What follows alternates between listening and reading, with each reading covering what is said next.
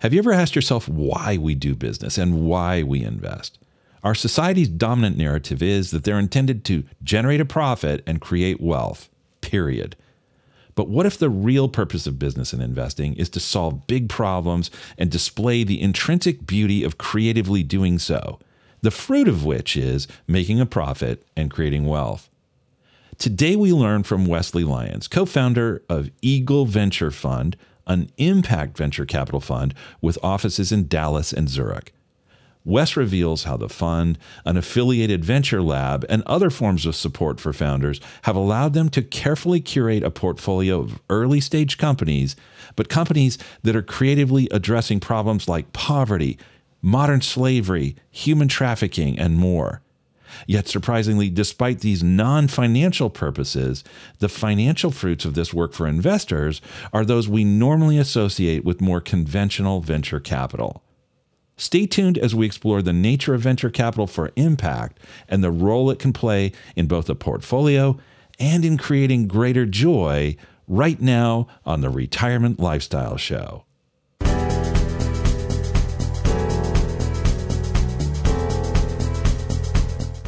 Welcome to the Retirement Lifestyle Show. I'm your co-host, Roshan Loungani. Here we've got Adrian Nicholson and Erik Olson with us today, and we've got a special guest, Wes Lyons. Wes, thank you for joining us. Thank you for having me. Yeah, we're looking forward to the conversation today. Now, Erik, you've met Wes before, correct? That's how you made the connection. Yeah, I've met Wes on numerous occasions, and only probably in the last 6 months did I really start to put together that the world that he operates in of venture capital and the world that is of interest to me, which is impact investing, had an intersection. And so I was invited to a lunch with him about a month back and learned a lot more about him and his work and his story, and thought, dang, we need to get Wes on this show. Yep. And I'm looking forward to it. And Adrian, I know you and I discussed it. We were looking forward to this episode as well. How's your week been so far?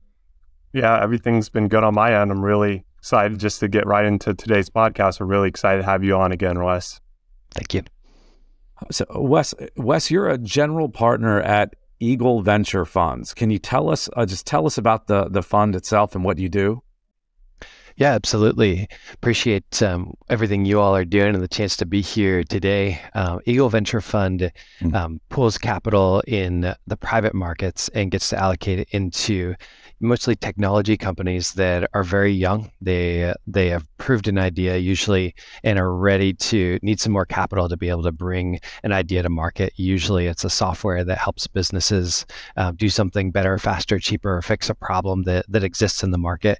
And we've gotten to partner with 27 entrepreneurs over the last 6 years, and partner with them from sometimes we're helping create the company from scratch. Sometimes we're helping change the business model. In all cases, we're bringing capital to the table and do a lot of coaching with them as well. But it's a delightful line of work. Getting to partner with entrepreneurs are a special breed of people that can really just see a problem and say, I could fix that, and they start building teams and building systems and fixing problems for things that are things that could be done better in the world. We kind of lionize the idea of the entrepreneur in American society, but it's a really hard journey. They have to start with just the idea that something could be fixed. That we think of Amazon of starting with books of, oh wow, somebody could buy a book much more easily. But there was so much work to get from the concept that you could have a digital marketplace all the way to what we see today, and we get to be part of that. So Wes, I can imagine some of our listeners right now are saying, I'm not sure I'm going to listen to the rest of this because I just don't know how this applies to me. So we have, as I explained to you shortly before we began recording today, that most of our clients are people who are they've had a chance to accumulate some wealth. Oftentimes that means they're just a little older, that's their story that led them to that point. And they're trying to figure out, okay, if there comes a point in time where I cease to work, what am I going to do to keep putting food on the table? Or at least how do I do that in an optimal way? And so accredited investors to a large extent, though not exclusively, many of them are unacquainted with, at least when they initially start working with us, they're unacquainted with some of the ways in which people can allocate capital beyond just, mutual funds, exchange traded funds, stocks, bonds, what have you. And so the journey into discovery of various alternative forms of investment, whether that's real estate deals or, different sorts of private equity funds, that in itself is a learning curve. When we say, hey, consider a venture capital sleeve as part of your overall mix, that's a different conversation altogether. So help our listeners understand why it is, because you have a background as an advisor, and I do want to explore your background a little bit in just a few minutes as well, but help our listeners understand, why is it that venture capital is something that should be on their radar screen? Doesn't mean everyone should do it. In fact, maybe most of them shouldn't, but what value does it add from the vantage point of the investor to the overall mix? Yeah, it's a really good question. And this journey for me really did birth walking with high net worth families and trying to help them build kind of the Holy Grail portfolio, which I define the Holy Grail portfolio as the wise man from thousands of years ago.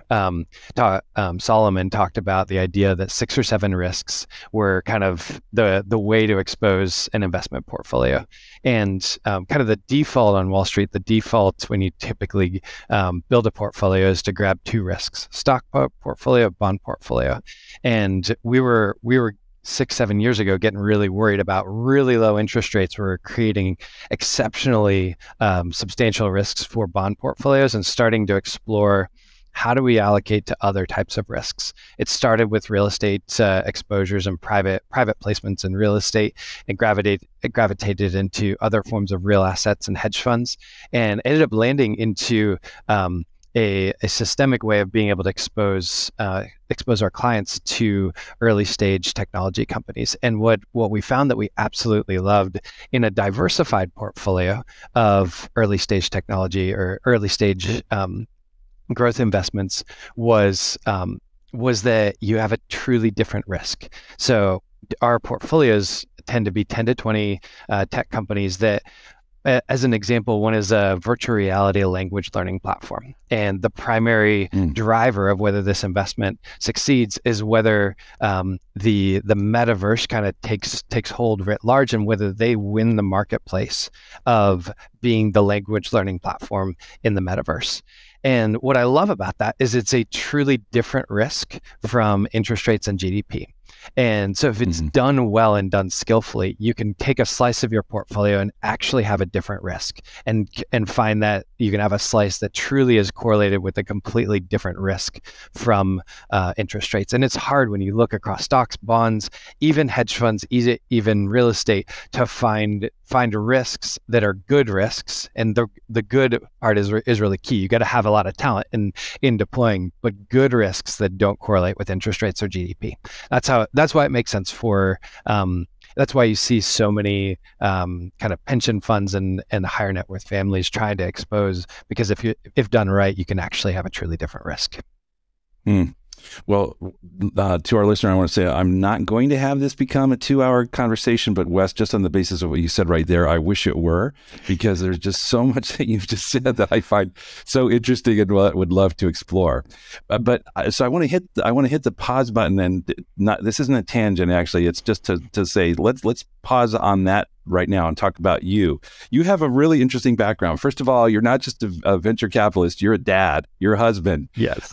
You're a former naval aviator. You founded 2 funds. You've mentioned one, or we've mentioned one, Eagle Venture Fund, but there's also WayMaker Real Estate Fund. So tell us a little bit more about your story, and what was it that you told that you were working with high net worth families trying to find the Holy Grail. How did you get from little boy to where we are right now? The short version, grew up in a missionary family, and would never, just such a meandering journey, but the Lord took me to the Naval Academy so I could row for their rowing team, and got to get an engineering degree there. And I met my wife there. We both were naval aviators for almost a decade, getting to to hunt submarines, find bad guys, and learn to lead effectively over in combat and in a lot of different situations. But the whole time through that 8 years of active duty and in reserves, I always had a book about God and a book about money and a passion to. I just love investing. There's something about it that has always attracted me. I think I was created to invest, and partnering with entrepreneurs has been really transformative. And part of that journey for me was because my faith and my relationship with Jesus are really significant to why I do things. It was really a challenge for me to understand why I felt called into finance. I kind of didn't really have a narrative beyond make a lot of money to give it to the people who actually do redemptive things in the world. And at first, when I got into advising high net worth families, I checked out what was then called biblically responsible investing, and I was not very impressed. I was passionate about the issue of human trafficking and slavery, and when I dove into those, there's a tool called Evaluator, and kind of started digging into how some of these funds were addressing modern day slavery. The way that they addressed it was they divested of effectively Southeast Asia. They divested of portions of the world that had poor records in human rights abuses, which is a viable approach, but it was very uninspiring to me, and I threw the whole thing out. I was like, if that's how you deal with the human trafficking, I'm out. And but then as we pursued this ability to bring the phrase that we used at the RIA that I was a part of was that wealth is built in the private markets and liquidity is provided by the public, and dug into private assets and venture capital. I ended up walking with entrepreneurs that were changing the world, and they were building really, really beautiful, fast-growing companies very redemptively. So they were saving lives and growing fast. They were combating modern day slavery and growing fast. And I started to go, wait a second, if it's possible to do, I started seeing it often enough that somebody was doing deeply redemptive activities at the very core of the business that I had to come revisit and started discovering the public companies like Eventide and others to build public companies that could try to express values, and just caught a vision that if it's possible to build portfolios of companies that are doing deeply redemptive activities, that was worth spending a career on. Those entrepreneurs just inspired me, basically. Can you share one of those examples or one of those stories or person that you met and talk about maybe how you met them and some of the things that they were doing in the world that you'd like to share with our listeners and viewers today? Yeah, absolutely. Erik was just talking about a Faith-Driven Investor podcast I got to be a part of with Justin Dillon, who founded a company called Freedom. And he had formerly been a rock star, and but in the portion in his journey of being a rock star, he came into contact with human trafficking, and then he made a movie to tell people about human trafficking. But he realized we need big, exponentially capable solutions to try to combat this. There's 50 million slaves in the world today. And the scary thing is 25,000 people start their journey of being trafficked or are trafficked per day. But all the nonprofits in the world are going to serve 126 of those. So we're really not touching. Let me make sure that our listeners and we heard that correctly. So 25,000 people a day are unfortunately being captured by the human trafficking, but all the nonprofit work on the planet today will only rescue 125 with 0.0 of those 25,000 people. Yeah, 126. That's wow. The Mekong group is that's a daily, there's a flood of evil happening, and we're catching little drops off the side. We need different ways to approach the problem, because we can quadruple the IJM budget, and unless it's done differently, you just get to 800 out of the 25,000 or something like that. We need ways to get into the thousands. It's heart-wrenching. It's hard to actually get into the stories because it's such an emotional load to understand what different people are going through. And about half of that is labor trafficking. Another large chunk is sex trafficking, and then a decent chunk of the 50,000 number is forced marriage as well, which is its own issue. But Justin saw this issue and said, "Hey, one of the embarrassing and really unpleasant facts about that is that a huge portion of the labor trafficking, ultimately, it's dollars that came from the US and Europe. And the way that happens is not that Apple says, hey, we're taking it to a board vote. Would we like to include slavery and have a little bit more profit? It doesn't happen like that. It's the tier 2, tier 3, tier 7 supplier where I believe that Apple doesn't know whether the person who mined the cobalt that's in their phone was an adult paid a fair wage.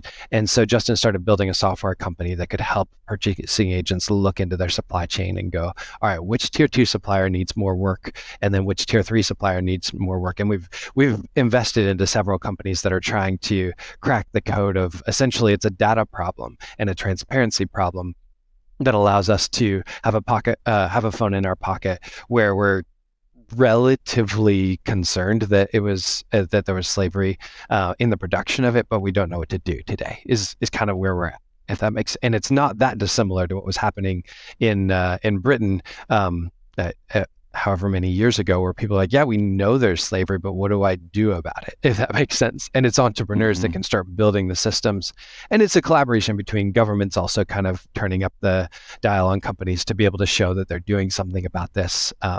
And Eventide's doing some really cool work around the supply chains for one specific vertical in in the solar panels. Yeah.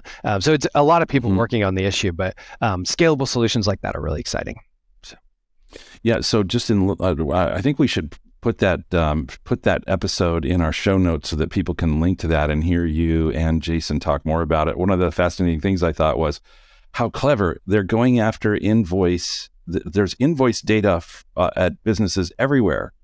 So if you can, or invoices or receipts, just records of the transaction. So if you have the capacity electronically to just sort of make your way back through all of that, you can see all of the flows that led to the final product, and where they flowed through. And what a brilliant thing. So how did you find Jason, and how did you?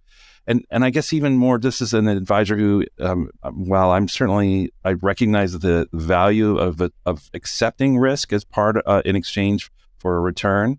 I also recognize there are times where I think, man, it is really hard to know. There's a lot of uncertainty around this. And by the way, that's why you do 20 companies and not one, but I understand that. Yeah. But there's a lot of uncertainty around any of these. How did you and your team come to the viewpoint that, hey, this is a bet worth making? Yeah,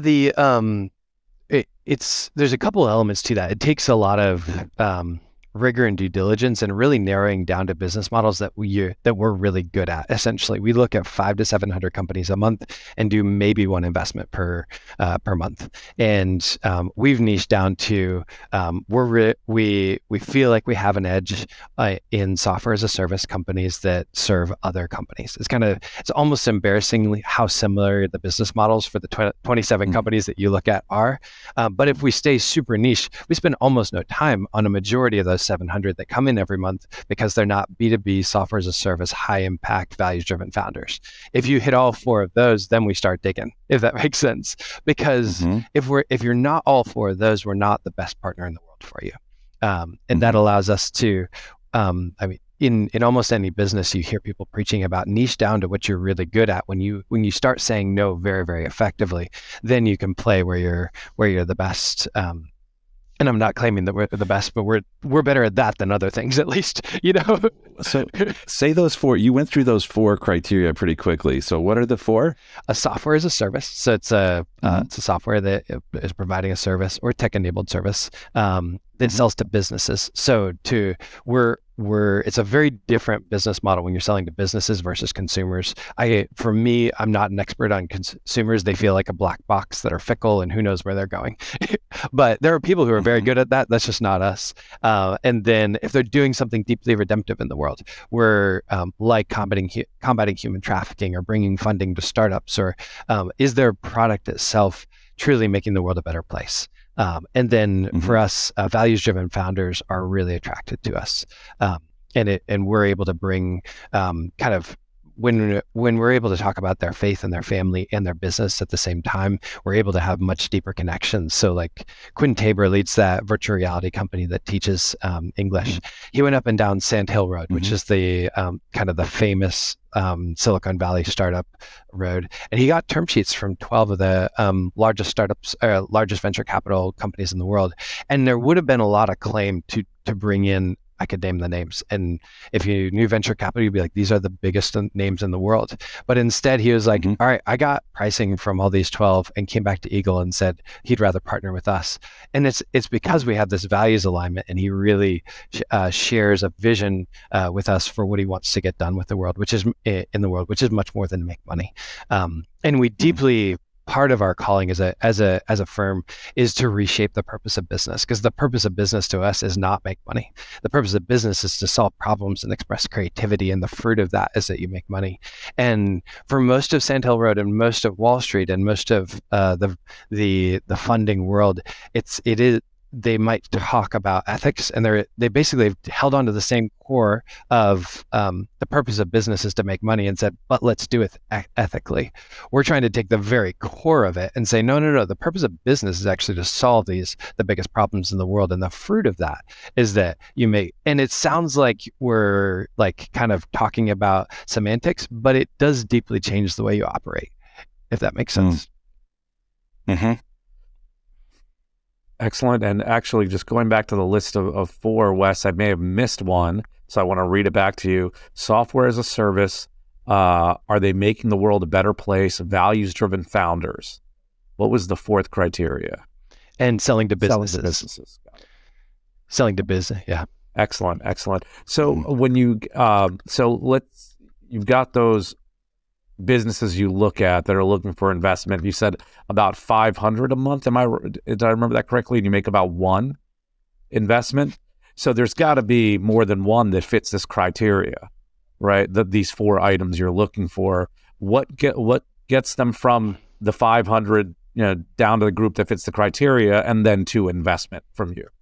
It is this holy grail of having a business where the very mechanism that it turns kind of just spews impact is actually fairly rare, if that makes sense. There's lots of values-driven founders building fast-growing companies, but finding like one of the companies that we're in diligence on right now, their very product is training people to identify human trafficking, and then their other product is helping cities find the gaps in how they're addressing trafficking. That value proposition is very rare. And then like in the case with Justin and this founder, we've actually been walking with kind of is a generous term. We've been in contact with them and talking to them and doing a little bit of coaching here and there for 3 years in both cases before we go, all right, we knew years ago that you had a really brilliant value proposition. Now's the moment where I can bet $1 million that you're going to succeed, if that makes sense. And the beauty of it is, yes, we do. I mean, I probably have 10 really great places I could put capital right now, and we're only choosing the top 3. And it forces us, the humans make much better decisions when they're lining things up side by side and are allowed to just choose, well, which are the 3 that we as the 4 general partners believe are really, really going to succeed. That is more exciting than, we only found 3 that hit all the wickets. So yes, there are quite a few more that hit all the wickets. We just choose the ones that are most inspiring and we think can balance, because our job as asset allocators is this interesting balance of we're trying to come and bring extraordinary impact, but also show the world that extraordinary impact can perform really well. If we do our job in the marketplace really well, we will start to break the stigma that it's impossible to perform really well and have great impact. So we have to balance those two in a skillful way. Wes, at the lunch you and I had about 4 weeks ago, you said something I didn't fully understand, and that was that you have actually, as a firm, you have several funds running simultaneously, some with different thematic emphases. Did I understand that correctly? Yes, absolutely. Can you tease that out a little bit? Yeah, so we have our kind of main fund that it has a mandate to basically for great profit and great impact. Does that make sense? And but it can touch any sort of impact. It's touching health access in poor countries. It's touching redemptive technology use for the American consumer. It's touching human trafficking. It's touching poverty alleviation and jobs for the poor. And what we've found is as we walk out this core thesis, like the purpose of our company is to transform 1 million lives. We get asked a lot, how do you measure impact? And for us, it's actually lives transformed, which is we love it when a company takes care of creation well. A lot of the impact investing world is focused on creation care or kind of carbon and things like that. For us, it's all about lives transformed. That doesn't mean we don't love the planet, but as we walk out that vision of 1 million lives transformed, it does bin and really walk out this purpose of investing is to solve problems. It makes a ton of sense to group those into themes. So of the 27 companies that we've invested in, about a quarter have been working on human trafficking. And it's really inspiring, and the natural conclusion of these ideas to say, well, we can build a portfolio that's just focused on human trafficking. And then we had another theme around poverty alleviation and the flourishing of cities. And so we built another wrapper for the flourishing of Dallas-Fort Worth to just say, what does it look like for an investment pool of investment capital to be dedicated to the flourishing of a city, which primarily looks like jobs, education, transportation, and housing for people who are struggling to get it, if that makes sense. At its core, it's the same mechanisms. It allows people who are primarily focused on the profit side to go into that main wide mandate fund, but then people who are saying, hey, I have a really huge passion for human trafficking. I'd like to get full exposure to that. You can't find that anywhere else in the world. Or I have a passion for my city. I do want to take a portion of capital and allocate it to the flourishing of the city that I love. And that's where it's really powerful for advisors to come alongside families and help them to start thinking about their different buckets of capital, because by its nature, when you narrow down from all impact mandates down to a single one, like combating human trafficking, you've got to say, well, that's probably not appropriate for some buckets of capital, if that makes sense. But if maybe you've met most of your family's goals and you're like, well, I'd love to keep growing it and have some nice upside potential, but I also want to leave a legacy of changing the world. And this is really exciting, maybe in a DAF or something, or not in a DAF, where you just feel you look at it and say, this should grow well. And I'm willing to take a little bit of extra risk because I'm passionate about that issue. It's really powerful to walk with advisors who can help you think through your different buckets and where you're at on your goals. And because if you're feeling that freedom as a client to go, wait a second, I can take some risk to change the world and I'm on track, that's where the whole system is working really well for that client, where we build the portfolio, the advisor helps them get really comfortable, and it all starts working, if that makes sense. That makes a lot of sense. So, I can certainly see why a family office might say, hey, we do have these certain very specific passions. We've made it sort of a family mandate to address them, and you give them then a more focused avenue for accomplishing that.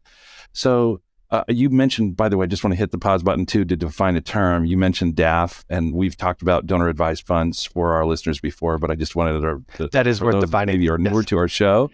Yeah, the donor advised fund it's like a charitable investment or checking account where you, in a certain year or every year, but you use, rather than just writing checks out to various charitable organizations, what you're instead able to do is, when you, let's say, have an event and it's going to be a big tax year and you have a lot of highly appreciated stock, let's say, or you're selling a business and you've got a lot of embedded capital gains in that business, you can donate units of, or the entire business, or whatever the case might be, whatever suits you, into this donor advised fund. And then from there, as that becomes liquid, now you've gotten both the giant tax benefit from avoiding all of those embedded capital gains, as well as now you have an opportunity with that capital for which you've gotten the full charitable tax benefit from the gift. You can now not just write out checks, but you can also make investments. And those investments include things like the fund that you've just been mentioning. So a tremendously cool strategy, and one that in our meetings we talk about with clients. But But here it's really glad for you to introduce it to a wider audience. So then back to then, so you have these themes, and Adrian had earlier asked you about a portfolio company, and you answered that, and then I think you've sort of sprinkled in another set of it. Is there another story of a portfolio company that it just lights you up when you think about what they're doing in the world? Yeah, what I'm really excited about right now is an investment we just made last week in a company called Patient Sortal.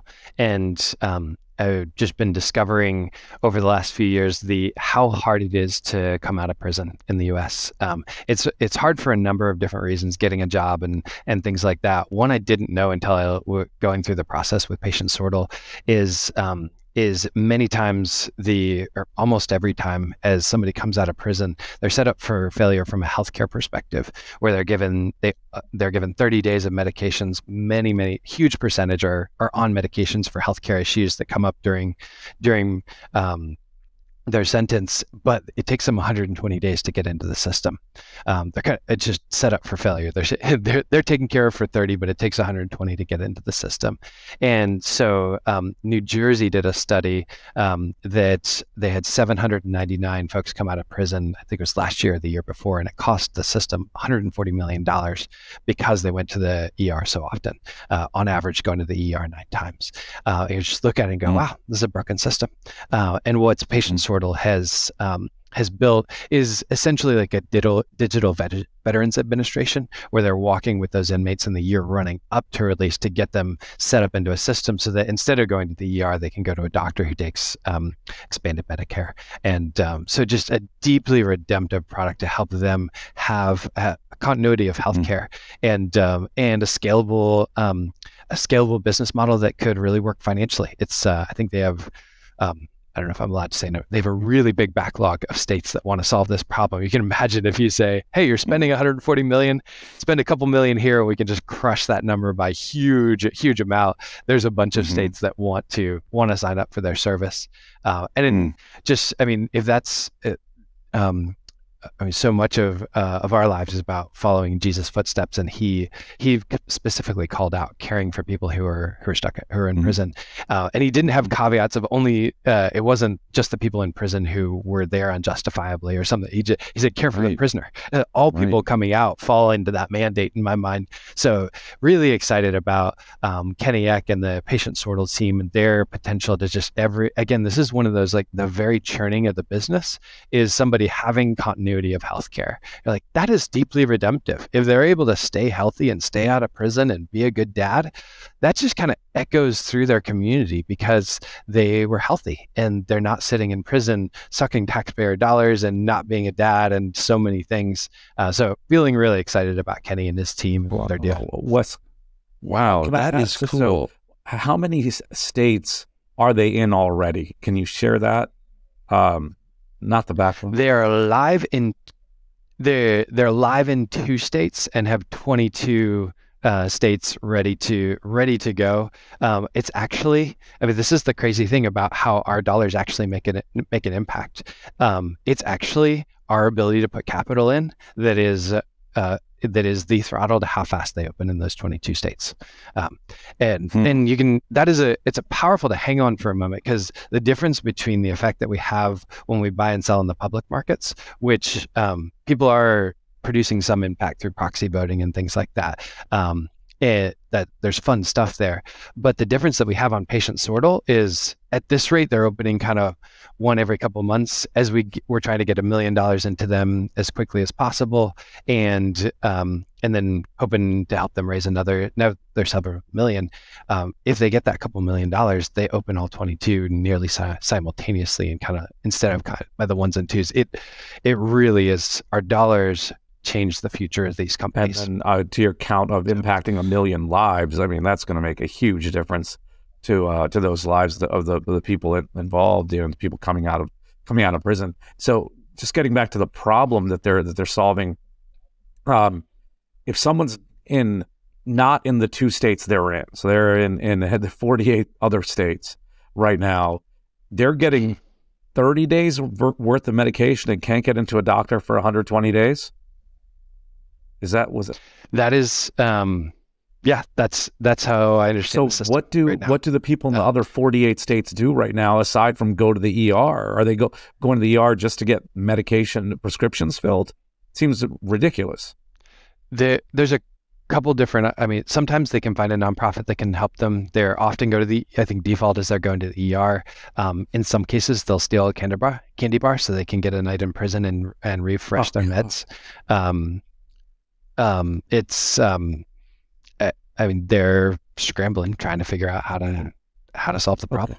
And and looking at your list, I'm just going back to your 4 criteria. I can see that the software as a service side. I can see the selling to the business or government, side in this case, making the world a better place. Can you tell us about the founders? You had said values-driven founders. Yeah, almost every time. We've never promised that we will always invest in values-driven founders. And for us, our values are following Jesus. But we have every time to date, and that's a key part of as we walk with these founders. And Kenny fits that description, that they're motivated by their faith. That just is. It helps us connect with founders. It's part of who we are. We tried to tell our story for a while without allowing people to know that part of our journey, but it just kind of, something's missing when we tell the story. It's part of who we are. That's part, just is the story. So. Well, I love this so much.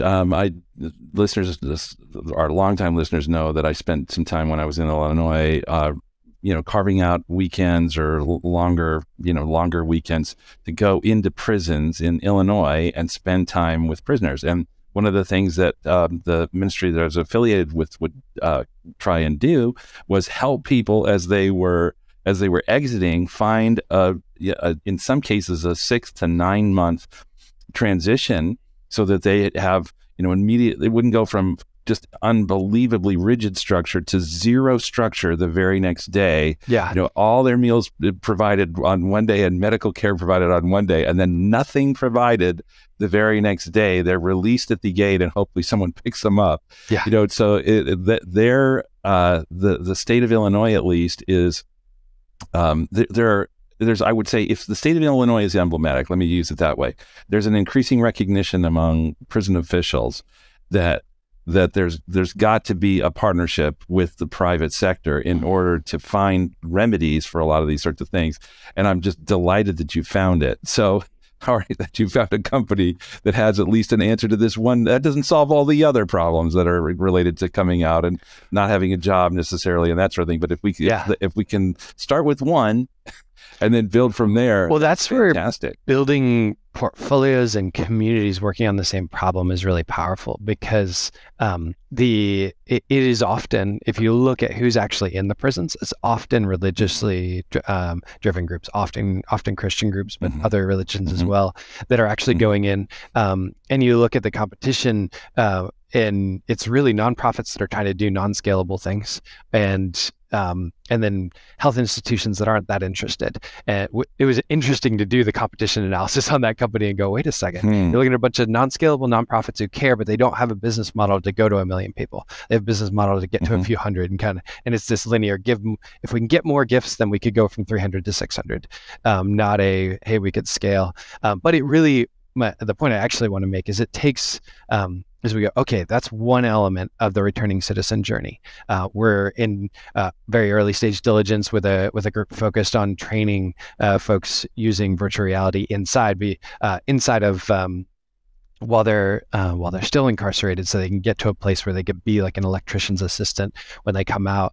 And it's building a portfolio. We've looked at other companies that are trying to create continuity of care, just kind of writ large around the returning citizen. If we can build a portfolio of for-profit companies that can integrate well with all the churches and nonprofits, it actually it takes an ecosystem of for-profit, nonprofit, and government actually working together to solve that. Okay, I just stepped out of the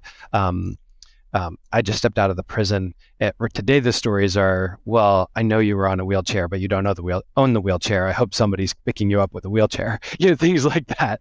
And okay, there's actually a reasonable road to walk that a much higher percentage of people can succeed in. So. Are there any common challenges sometimes you're faced? I know all these tech companies, they're different in some ways, but are there any obstacles or challenges that you see where maybe it's just it's probably capital, some is scaling, some is having a business model, or maybe just connecting more with founders so they are able to, with their vision, have that redemptive, that impact in the world? Do you see some common challenges or challenges that you would want to share with our listeners and viewers today that have created maybe a lot of lessons or something along those lines? We have created an entire university called Eagle University of all the challenges that we've run into because the four of us have, as general partners, have founded several dozen companies and been at the founding table in either a capital or founding relationship over 100 times. And so we've created, yes, there's tons of challenges to starting a company. Everything from will you run out of capital, forming the right team, how to manage a board of directors. And what we've found is it's superhuman to expect a founder to be great at sales, great at marketing, great at raising capital, great at managing people, great at everything, if that makes sense. And so we've actually created recently a management team analysis tool to just help them. And it's post-decision to invest, to help them, or it's still involved in this decision to invest. We've never turn from a yes to a no over it, but to help them see, okay, you have a gap and nobody on your team has ever run a board before, or nobody on your team has actually managed a marketing team before. Help them see where they might need to get fractional support. And then we created what we call Eagle University, just sharing lesson after lesson of, okay, this is how you put together a management team. This is how you hire and fire. This is how you you manage a board of advisors and how that's different from a board of directors. This is how you raise capital, the types of capital that are appropriate in different situations. So the answer is yes, there's tons of different obstacles. And a lot of what we try to do both in our labs and in our Eagle University and as we sit on boards is to try to help identify, because there's probably 10 core competencies there that every single startup needs, and it's going to be different for everyone. Are they struggling with product market fit? Are they struggling with raising capital and helping? It's not always us that needs to fix the problem for them every time, but if we can help them identify it and find a fractional support or something like that, that's a lot of our calling, actually, is to help them walk through all those challenges. But usually it has to do with people problems, product market fit problems, and capital, getting enough capital to make it to the day where everything's working would be the three big bins. Hopefully that's a kind of a non-answer, but it's hopefully it touches it. So thanks for sharing that. Yeah, That was Wes, great. you touched on something that I think is important too. So a lot of times you'll hear about venture capital funding, and you hear, all right, they give money to firms. But you talked about Eagle Venture University. Can you talk about what support you offer greater, in addition to, I should say, the capital you provide? Yeah, Eagle University is a big part of that for many of our founders. We also found a quarter of the portfolio internally we have 3 incubators now where we're creating companies idea up into those earlier stages. And the reason for that is everybody has heard about the Googles and the Facebooks of the world, and they have the general idea that if you got in early, you could do really, really well. And the key is actually, there's a couple of keys: getting the business model right, which we've dove into, backing, kind of getting access to the most interesting deals. And then the third element that we haven't talked about is actually just getting in really early, because if you can get in when the company is worth 1 million, it's really different from when it's worth 10 million. Like, obviously. So usually even early stage venture firms are tending to get in at 10 to 20 million and trying to ride it up to 200. And what the labs allow us to do is to be getting our investors in at those really early stages, where there's that's kind of one of the 3 pillars of doing very well in venture capital, is get in early. And then the values driven is actually what allows us to attract the super high-end talent. It's get in early, super high-end talent, and business models are kind of the 3 stools of how you excel in this space. You said something really fascinating. Again, I'm going to point people to this other episode where you and Justin Dillon were talking, which was, or one or the other of you, but I think it was you who'd said that the impact, the invitation to invest in a company that has an impact was, at least from, we're not talking about the investor side, I'm talking about investing their time and their effort and their skills, is drawing the top 10%. The top 10% of the best schools, when they are asked what they'd like to do, this sort of impact theme is a very powerful draw for them. Absolutely. And I need to pull some full stats, but if you just go interview the top graduates from MIT, Harvard, Stanford, Georgetown, all the best schools, they're all trying to find something meaningful to do with their lives.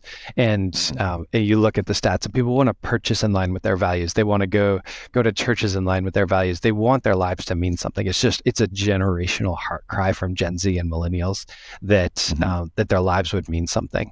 And they're pretty disenfranchised by just like, buying into the system and trading their lives for money is not inspiring to Gen Z.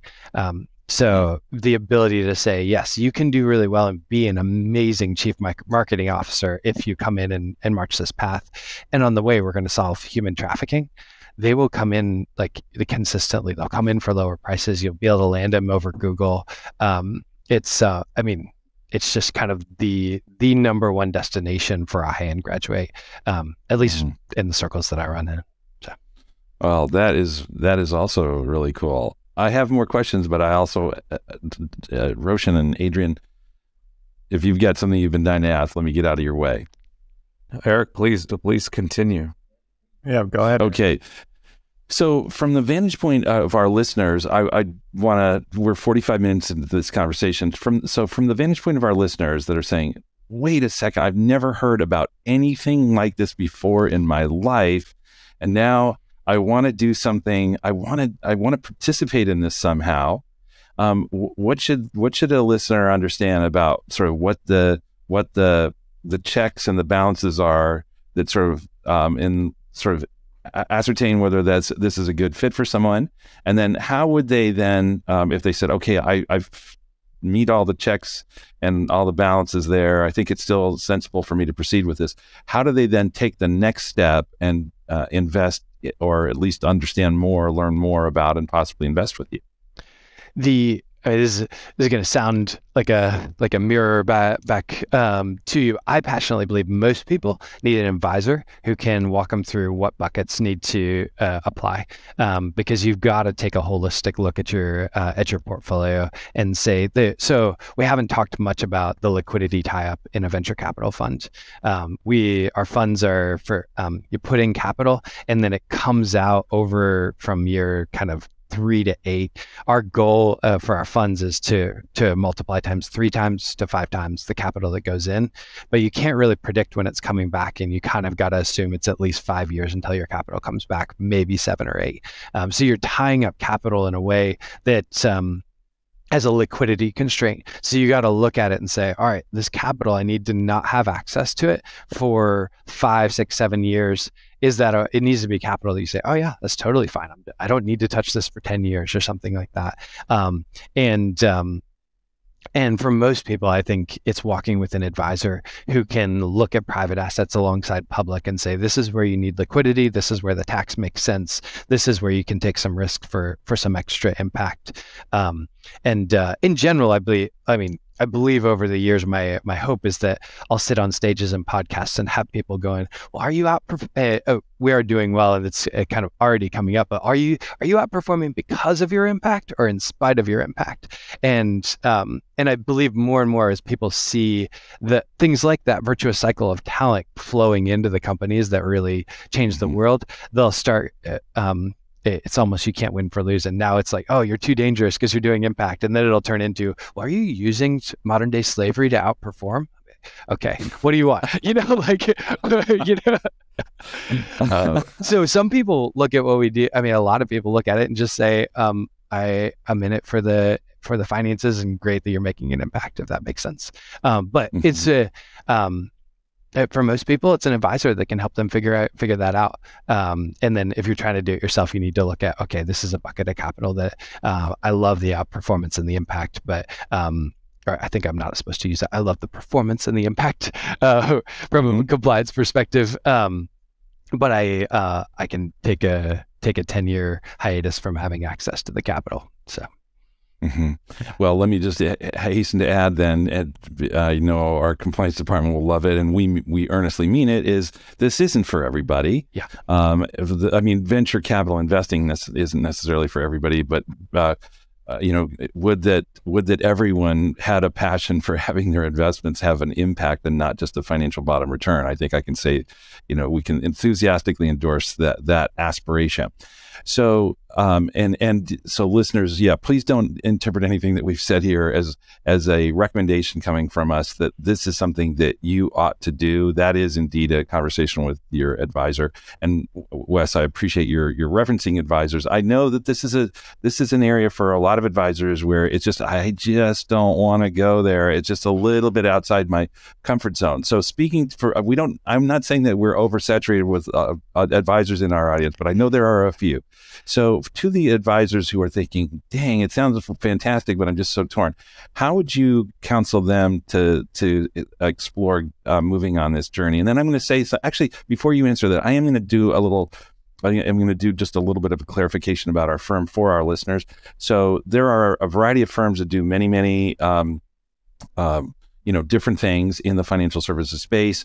Our firm, as it happens, you're listening to three advisors here from RTA Wealth Management, has among its strongest characteristics or strongest traits or its strongest commitments is to democratize alternative investing or what we would call modified endowment investing for accredited investors, where it has formerly been, for the most part, limited in access to really only the ultra high net worth. So for us, this is an interest, and it's certainly in consonant with our overall emphasis within this firm to be mindful of these sorts of things. But leaving aside, Wes, the question of our firm or another firm, let's say a listener, an advisor is thinking, yeah, I'd love to do something like this.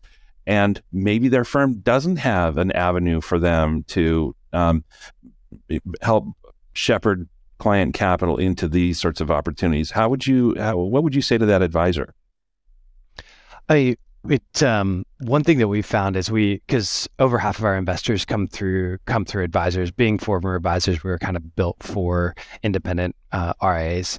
And as we've looked back, we've realized in every single case when we've had, when those relationships have blossomed over the years, it's actually always started with the advisor investing themselves. And part of that is just to see what it feels like. It's hard to come in, if you haven't experienced it yourself, it's very hard to sit down with a family and say, this is what I did with my family's money, and this is what it felt like to be in a fund like that. This is what the updates feel like quarterly. I would say if you haven't gone into private yourself, try it yourself. And then I've been through the process of walking many families into private investments. You really have to start with yourself and experience it yourself. And then those conversations go so much better to say, I've been doing this with my family's money, and this is what it's felt like. This is why I did it and why I think it makes sense for you. It just makes a lot more sense than, hey, I came up with a cool idea for your money that I haven't tried myself. So, Well, it's hard to be a founder, I'm told. So I haven't been a founder, but it's hard to do that. That's a difficult journey. It's a taxing journey. It taxes relationships. It taxes families. It taxes mental health. In fact, I think I've heard that among founders, the incidence of mental health challenges is considerably higher than in the general population, and I can certainly understand why that might be. I'm not thinking that as a byproduct of, or they're being a founder isn't a byproduct that they're dealing with mental health challenges, but instead the founder produces them. So, and you have, in this sense, you're talking about wanting to follow Jesus, and this is a ministry as much as it is an investment company. So, what is it that you, in addition to an incubator for these founders and helping them refine an idea and walking with them for a period of time, perhaps before you actually place capital, Talk about the journey with the founder and how it is that the founder care process. Mm-hmm. Yeah, we've engaged Joe Reed as our Chief Leadership Development Officer, and we really care about our founders and understand as founders ourselves the emotional journey. It's just a roller coaster to build a company, and it takes a lot out of you. And he really provides resources where we have a team of people that can be that are available as just listening ears, spiritual guides to help. For us, it's primarily about tapping into a healthier relationship with Jesus, because that's where everything flows for us, and that's part of why it makes sense for us to partner with entrepreneurs that are looking to that same source. But Joe Reed does an incredible job of walking, and then each general partner, every startup has a general partner that is kind of walking with them in relationship as well. And that's part of what we get to do. It's I talk about how there's a unique relationship. You can picture being a founder. There's just almost nobody in your life who, like, everybody at church understands your faith. And so they can connect with you on that. Your family can connect with you on your family things. And then your business world can connect with you on business things. There's almost nobody in your world that connect on both, understand your business, and has made a big bet that you're right, if that makes sense. Understands your family, because we have families, and understand your faith. And so the connection we get to have with those founders is extraordinary, because all three biggest pieces of their lives we can identify with. So it's really, I mean, that's the primary joy of our work, is actually walking with them through the highs, and then when you're there in the lows, when they're like, I'm about to run out of capital, or I lost my big client, or this is scary, or I had to fire my my top salesperson because of this, then you just get to fly with them when they go, I just landed Facebook. Like, this is going through the roof, and I have no idea how big this is going to be. And you get to enjoy that moment with them, because you've been in that dark moment where you're like, I don't know if we're going to make it, you know? Wow. Well, it's really so fun. I know many of our listeners are faith-driven. Perhaps many more are not. And so I imagine, I'm just putting myself in the shoes of our listeners who, come from different vantage points, hearing about the motivation that you've expressed, and that the other founders that you're investing in so far, at least, also share. And there's a little bit of head scratching there, saying, what?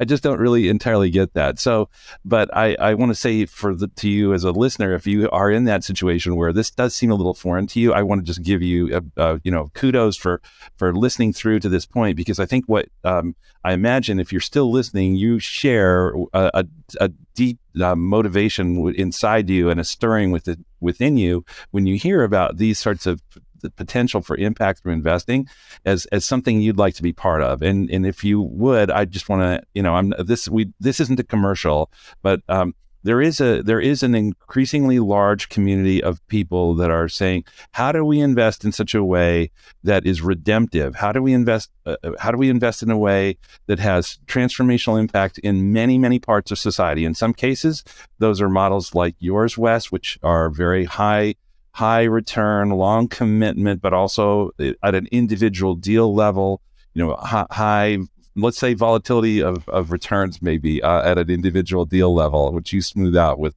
20 or how many ever projects that you have. But there are other sorts of things that people are doing in a redemptive way that are much more concessionary returns. And in some cases where you sort of go in knowing the chances of my getting this capital back in full are somewhat meager. And just for you, our listener, to understand, we're at a moment of change, I think, or tension, at least, within the larger investment universe around all of this, insofar as regulators are at this point going back and forth about, well, do we have an obligation to clients to insist that the advisors with whom they work are strictly directing them into investments that have what they'll say, non-pecuniary, meaning there's no consideration that's taken into account other than merely the financial returns? Or can we allow the people the freedom as adults to make decisions for themselves as to whether or not they're willing to sacrifice some degree of return for in exchange for some other goal, whether it's environmental care or it's in the entire ESG movement, environment, social governance considerations.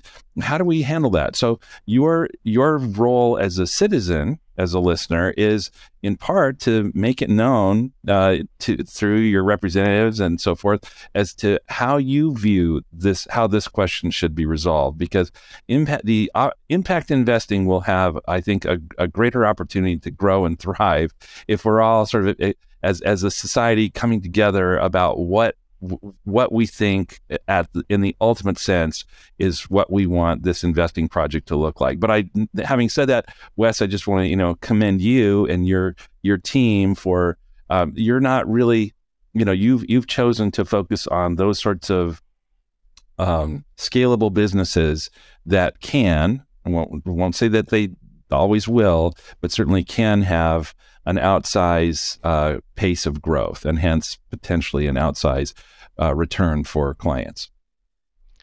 Thank you. It's a lot of fun, and thankful for the part that we get to play in the marketplace. You're absolutely right. We're part of a much bigger community. Yeah.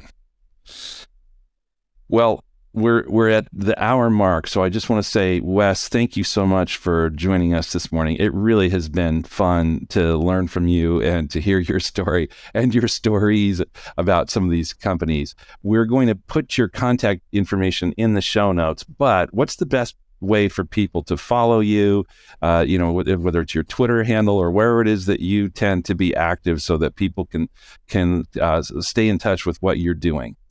We're most active on LinkedIn, which is where we post investments we're making. And then if you go to our website, you can sign up for the newsletter where we post what we're doing. So that's the best place, those two. All right. So people will see it if they look at the show notes, but if they don't, they'll be looking for Eagle Venture Fund, or will they be looking for Wesley Lyons? EagleVentureFund.com is the website. And then if you put Eagle Venture Fund into LinkedIn, you'll see us as well. Okay, fantastic. Well, that's great. Any final comments that you have, Wesley, for our audience? No, thank you so much for welcoming me into this conversation this morning. Really appreciate it. It's been a delight.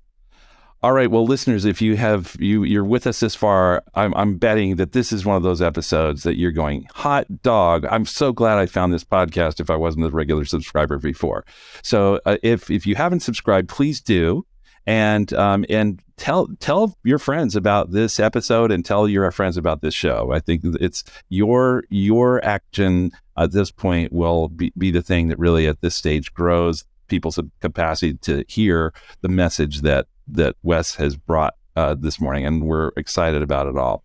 We'll be back again next week with another episode. Next week, we're interviewing another friend in this category, David Sims, who is with Talenton Fund, active in a variety of portfolio companies in Africa. And so we'll hear more about that story next week. But for now, thank you so much for listening. This has been another episode of the Retirement Lifestyle Show.